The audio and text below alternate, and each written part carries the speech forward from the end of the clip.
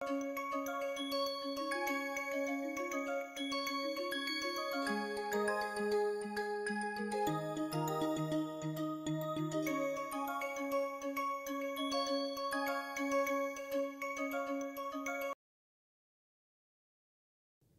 everyone, welcome you all to MSB lecture series on interpretive spectroscopy.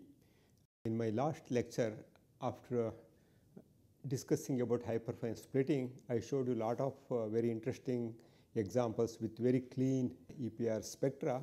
So let me continue again showing more examples to make you familiar with interpretation. This is about naphthalene anion radical. It's very easy to prepare this one. You take naphthalene in 1,2-dimethoxyethane, very dry, freshly distilled 1,2-dimethoxyethane, and add sodium or potassium. You can immediately generate potassium or sodium salts of naphthalate. So that is essentially blue color that is due to the formation of radical. So we call it as naphthalene anion radical, and it's very interesting to record its EPR spectrum. And EPR spectrum would look like here. You can see here initially there are 1, 2, 3, 4, 5 lines are there, and then these 5 lines are further split into 5 lines here, further split into 5 lines. So how that happens, and that we can understand if we look into the naphthalene. Naphthalene, what we have is, you can see here we have two different type of hydrogen atoms are there here, and they are called alpha hydrogen atoms. We have 1, 2, 3, 4, and we have beta hydrogen atoms are there, and then they are coupled non-equally. So first let us say they are coupled with alpha to give a 5 lines 2ni+1 rule quintet, and then each line is further split by these 4 beta equally to form another, each line further splitting into quintet. Then we get 25 lines. So the 25 lines also very simply, in a simple manner we can calculate. Take this one set, we have 4 of them, we have another set here, another 4. So we can use simple this formula.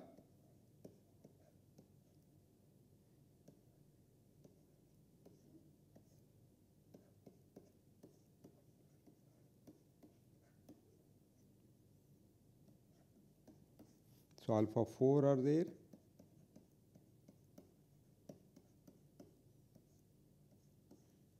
beta are also 4,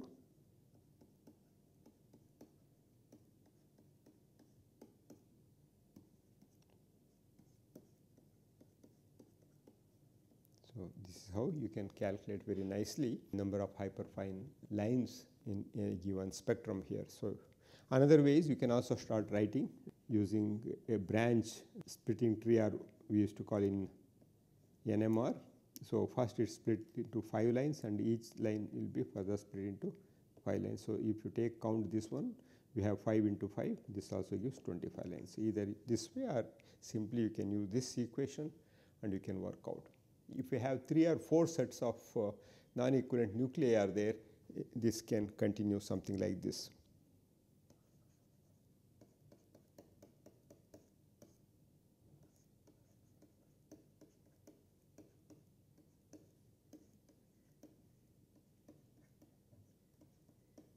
So on, it can continue like that. The product of this one would show you number of lines in the EPR spectrum. You can see here a beautiful spectrum of the same I have shown here. The splitting also I have shown here. In this one, what happens, some of the lines are merging. As a result, what would happen? What we see is less number of lines here. This one is another interesting copper complex here, and copper 2 is there, and we know that copper I equals 3/2 is this is 63 enriched product we have, only 63 copper we have here, and then we have next to that one we have 2 nitrogens 14N I equals 1, and then we have 2 different type of hydrogen atoms are there. This on hydrogen on 2 nitrogens atoms are equivalent, and then what we have is next to that one we have these 2 are identical. That means we will be seeing coupling of this one 3/2. First it splits into 4 lines, and then each line splits further by 2 nitrogens, and then 2 hydrogens, and then 2 hydrogens. So it gives a very complex system. For example, if you consider simply, one can write something like this. Initially it gives, if you consider 2Ni plus 1 here, it would be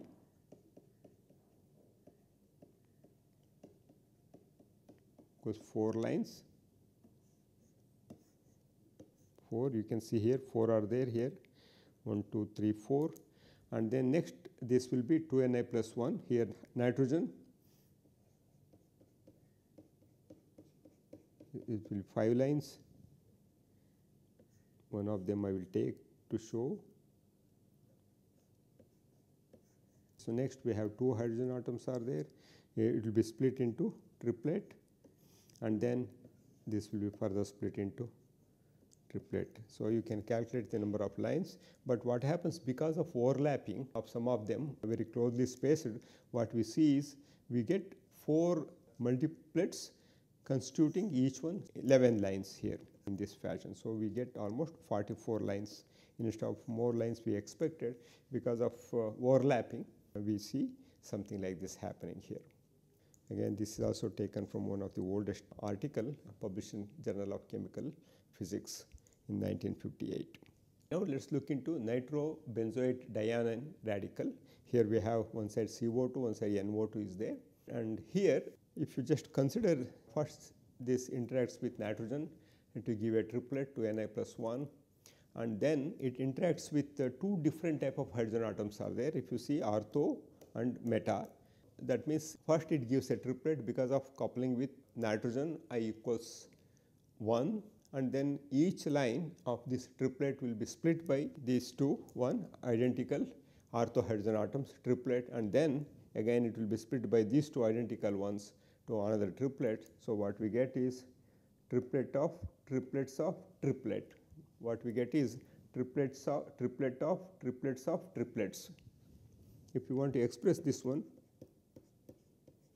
triplet of, so this is the initial triplet of triplets of triplets. What we get is we have 27 lines. These 27 lines one can also calculate in this fashion.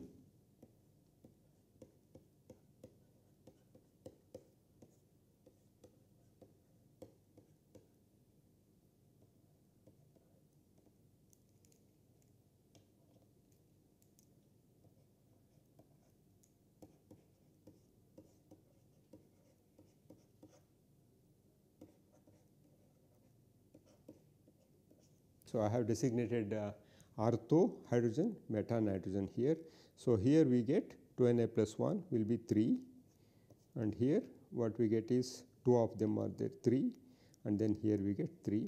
So you can get 27 lines. So easily this way also you can calculate, and you can count how many number of lines will be there in a given EPR spectrum. So very nicely this para-nitrobenzoate shows hyperfine splitting in this fashion, having 27 lines, triplet of triplets of triplets. Now let's look into benzosemiquinone radical anion. Here we have, so this one is coupled equally to 4 hydrogen atoms, I equals half. So you can see a quintet here, okay, and also the corresponding transitions also shown in this one. So this is for benzosemiquinone radical anion. Now let's look into more examples of hyperfine interactions. Now if you consider this pyrazine anion here, we have 2 nitrogen atoms are there and 4 equivalent hydrogen atoms are there. So that means initially what happens, this will be first split into a quintet because of 2 nitrogens having I equals 1.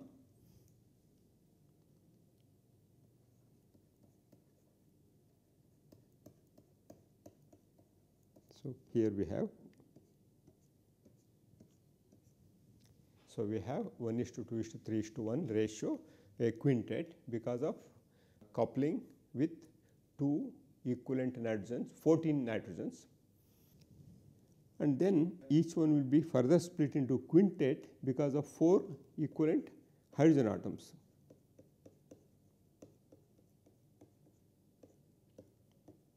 So each line of quintet is further split into quintet.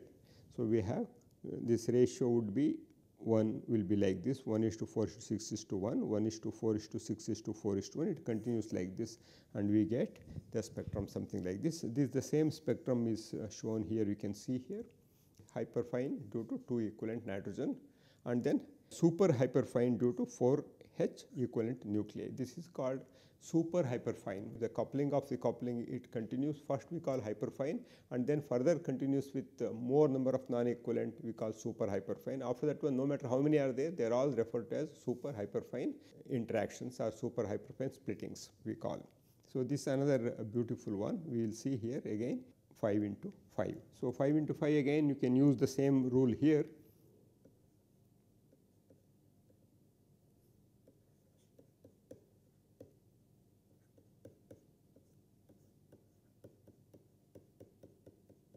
So 5:5, so 25 lines will be there. Either you can calculate this way, or one can also go in a stepwise manner. The spectrum should be quintet with intensities 1:3:3:1, and each of those lines will be further split into quintets with relative intensities of 1:4:6:4:1. This is another, again, a beautiful EPR spectrum showing hyperfine as well as super hyperfine splitting. So now EPR G and anisotropy, let us look into it. We all know that H nu equals G beta H, or sometimes the magnetic field is represented by H or B.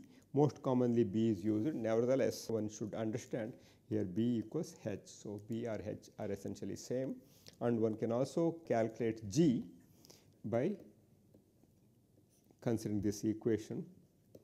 So for example, here Planck's constant is given. In ergs it is -27, 6.62517, and then this is value is given here for a given frequency, 9.114 × 10⁻⁹ cycles, and then beta is given here, and the field strength, magnetic field, is given in Gauss, and then G can otherwise be calculated using this radical as a reference. The relation between J, the resultant vector of L and S, J equals L plus S we are considering here, whereas in case of electronic spectroscopy we consider J equals L plus or minus S. I mentioned already, we are considering J equals L plus S when the subshell is more than half filled. When the subshell is less than half filled, we are considering J equals L minus S. So two values comes here, but whereas in EPR we are considering the resultant vectors L and S coupling, that is L plus S. If L is 0, then J will be equivalent to S. So then we use this equation. This is a standard known equation. G equals 1 plus G into J plus 1 plus S into S plus 1 minus L into L plus 1 over 2J into J plus 1. For free electron, S equals half and L equals 0. So here what happens? J becomes S. So now if you use the same analogy here, we get G equals 2. So this is how we can calculate G value. However, actual value of G of free electron is 2.0023. If you recall, I mentioned in my earlier lecture, this is due to the relativistic correction. Free radical G value is 2.0023. As unpaired electron is not confined to any localized orbital, moves freely over the orbitals. So value is 2.0023 is considered here.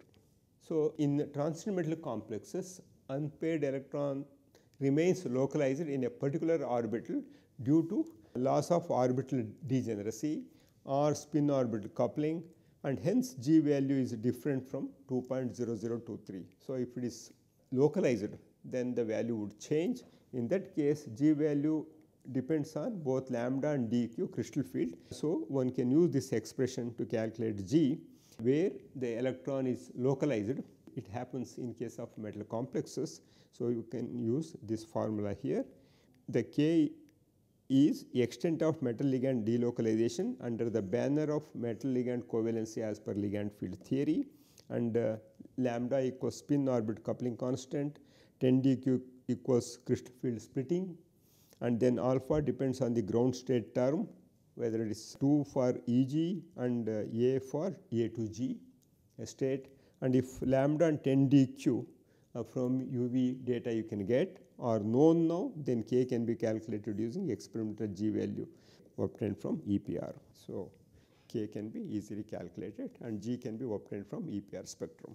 G is very similar to coupling constant I had mentioned already in case of NMR.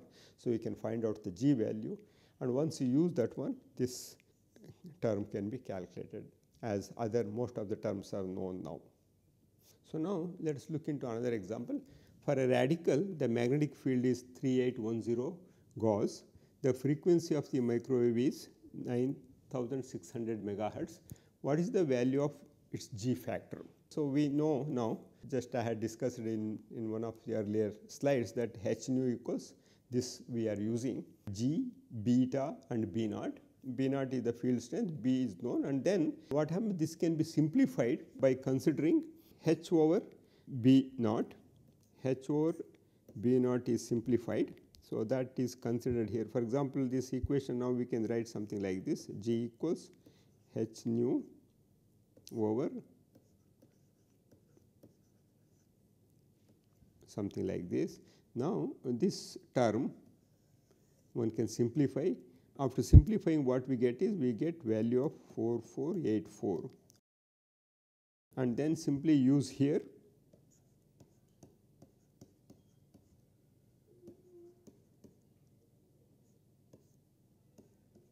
this is given megahertz.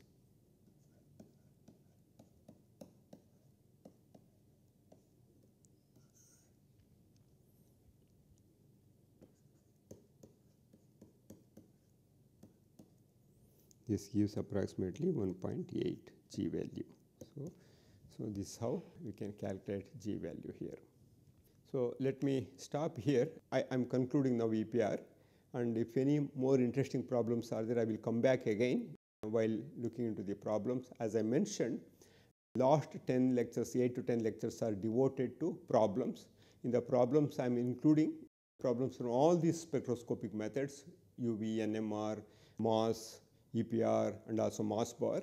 And I might take a couple of lectures on MOS bar spectroscopy, and later I begin discussion on solving more and more problems to make you familiar with the type of problems, okay, and then how to interpret data, having data getting from more than one type of spectroscopic methods. So, it is essentially to make you familiar with interpretation and elucidation and understanding the reactions that are carried out and the product to obtain. So, see you in my next class.